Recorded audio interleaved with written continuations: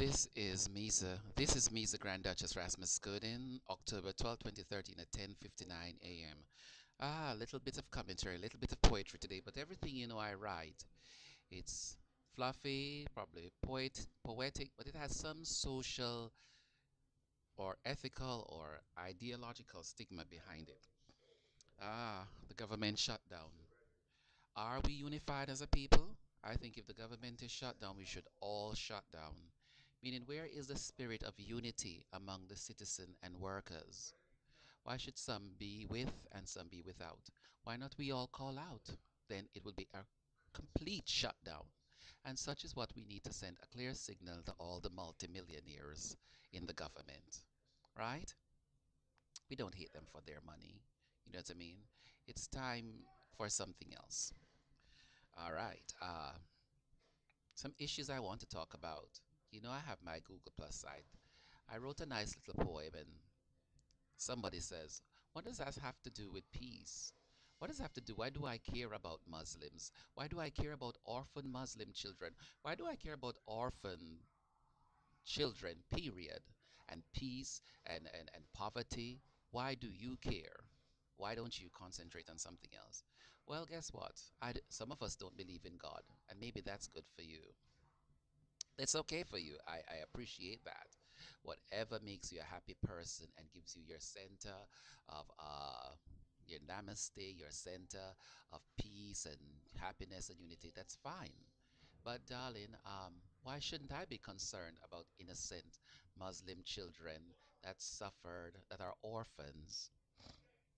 So they died by their parents died by drones and so forth, and by the war. Why shouldn't I be concerned? If I am a godly person and believe in love and peace, what will happen to those children for the future? Will they become aggressive towards the source that took their parents away? They have every right to be. Unjustly, unjustly, their families were broken and taken away by greed, enmity, and lack of foresight and inability to communicate diplomatically and socially. Such is the ineptness that we have now in the government. It's self-evident. It's self-evident in Syria. It was self-evident in the whole preponderance of social issues that we face. And the United Nations, as I say, lacks the objectivity. I think they're getting more objective now after the debacle of Syria and the amount of intelligence that they have hidden from us to the true nature of the use of chemical weapons.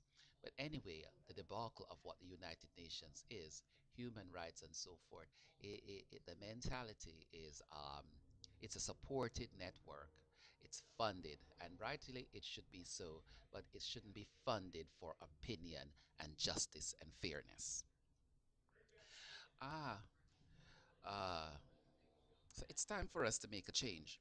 Uh, the next thing I want to talk about is this whole gay issue and gay whatever, whatever. Love it. I am glad.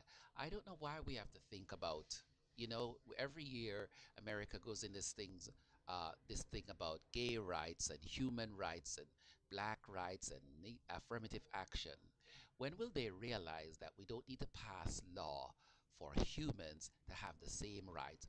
Why are we subjugated from society? Instead, if we are discriminated against because of being gay or sexual orientation or black, whatever, there should be action, legal or whatever it is, civil action to to make such acts criminal and so forth and accountable for. And therefore, as gay people and as marriage shouldn't be an issue, fantastic. It's a state and civil thing. If the church want to accept it, it's their decision. But the churches need to step their game up. They have been at a loss for love and understanding for all this for the last 30 or so decades. Their interpretation of the Bible is getting less secular and more normal. And you know what? Good for them. It's about time they start to accept love and marriage and family for what it is and how it should be. You know, it's time that we, as gay people, transgendered people, and everyone who has a child like that, to start step up this action and start getting some of our own people into where we need to be, to bring that understanding that we don't need to pass laws on on transgendered and every little difference in society. Rather, we embrace it into our community. We accept the diversity of opinion, talent, and unique ideas to further expand the vastness of our understanding so that we can provide good service and civil rights to all. It's time for us is to stop to get from behind some of these record artists, Jay-Z and hip hop and all of these things. Remember back in the day when gay was such a shame and stigma, these people were the ones saying fag this, fag that, whatever. Great. I'm glad that they're supporting gay marriage now. I'm glad that they reached that realization. But let's not let them lead our banner. Let's lead our own banner. Remember, they're just faces and fronts. And I don't know, truly to support something, we don't know what their true feelings are. We knew one time when they were young, they were our persecutors.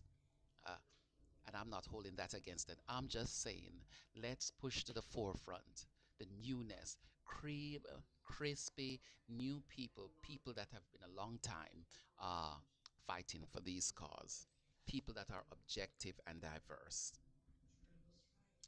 Next thing I want to talk about is this sonar thing that they have in it that's Raytheon is taking over in the Navy. I don't work with it, I don't know it. But guess what, darling? If I wanted to, I could sync that idea and I would sell it to the highest bidder how to get around that sonar technology. It's quite easy. It's a funny thing in in the world when you never worked with something but you have knowledge of it.